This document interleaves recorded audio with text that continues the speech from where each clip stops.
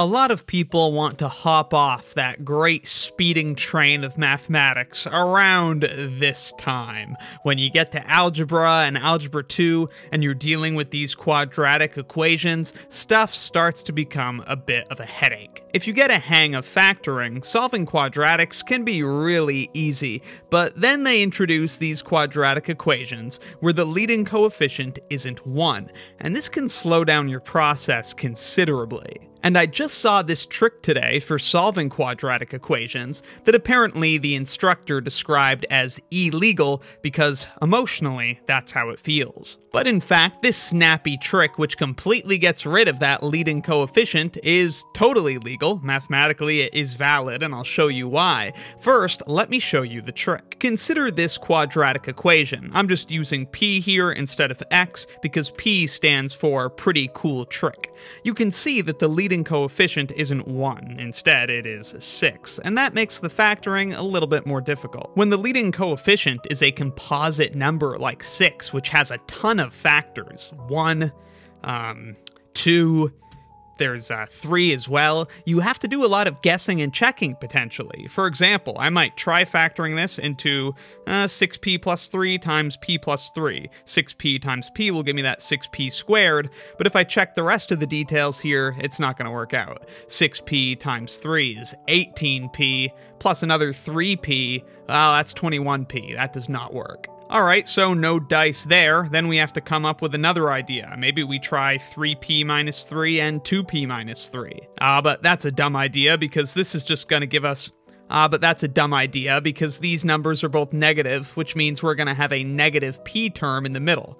Okay, so that doesn't work either. After enough attempts, charging forth with the heart of a lion, you may arrive at the correct factorization, but the guessing and checking is a bit of a pain. So here's what you can do instead with our pretty cool trick. All we have to do is take that pesky leading coefficient and hit the constant term with it. Multiplying that constant 9 by that coefficient of 6 will give us 54. So then our new equation is going to be p, let's say prime squared, because we are now changing the equation, so I'm just going to call it p prime, plus 15p prime, plus 9 times 6, which is 54, and this is equal to 0. So again, just multiply that constant term by the leading coefficient, that gives us 54, our new constant term, and now we can use a leading coefficient of 1. The benefit is that this is just easier to factor now that the leading coefficient is 1. So to factor this, we're going to have p prime something times p prime something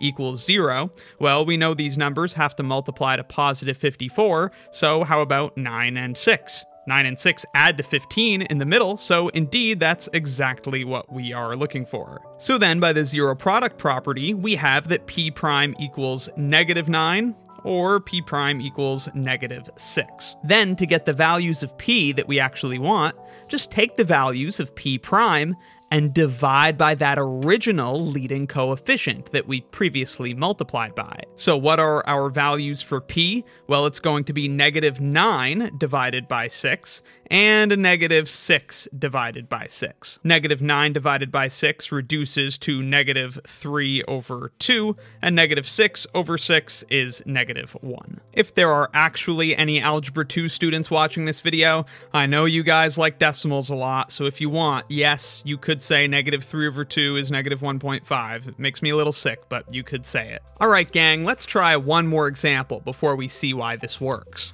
Again, we don't have a leading coefficient of 1 here. We have a leading coefficient of 4. That's a composite number with a bunch of factors like 1 and 2, and so on. So if we were trying to factor this, we might have to do some guessing and checking. So what we do for the pretty cool trick is take that leading coefficient of 4 and hit the constant term with it. Now we get to use a leading coefficient of 1, but we want to be careful to make sure that we understand the variable now is different. Let's call it x prime. So x prime squared minus 9x prime plus 2 times that leading coefficient of 4, so plus 8 equals 0. And then we just factor this bad Larry, which is Cake City. Frankly, this is very easy to factor. What two numbers multiply to positive 8 and add to -9?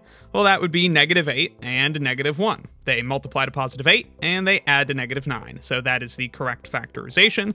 So by the zero product property, what are the values of x prime? Well, it would be +8 and +1. Then to find the values of x that we are actually looking for, we just take the values of x prime and divide by that original leading coefficient of 4.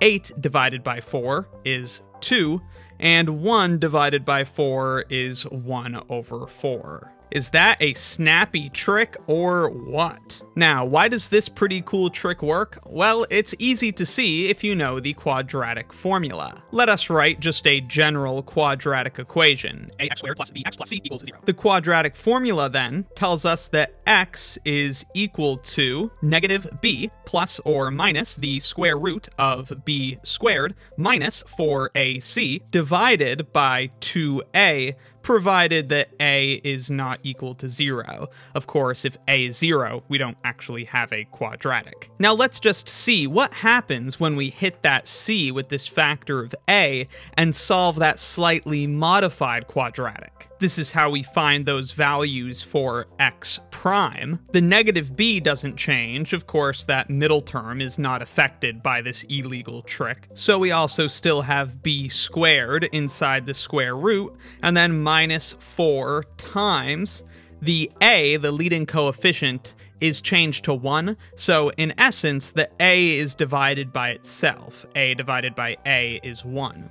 The c, that constant term, of course, is multiplied by a. So instead of just multiplied by c, well, the new c is a times c.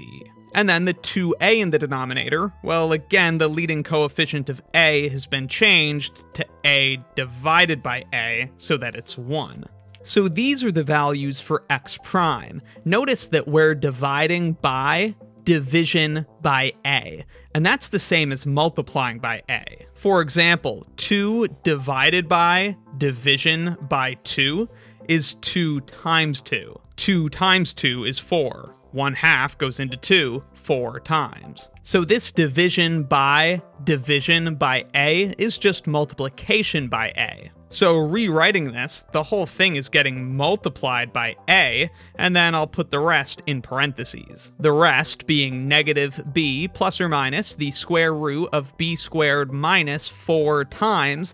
A over a is just 1, so we don't really have to write that.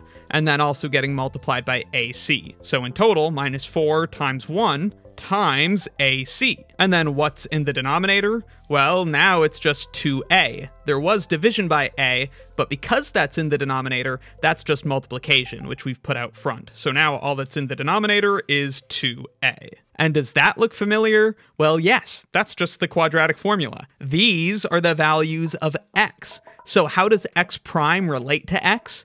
It's just the values of x exactly, but multiplied by that leading coefficient of a.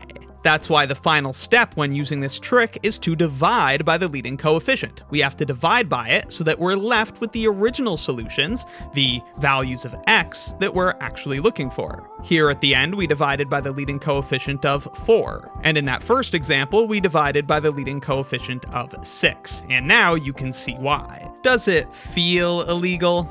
Well, maybe a little bit, but does it also feel powerful? Oh, you bet your bippy it does.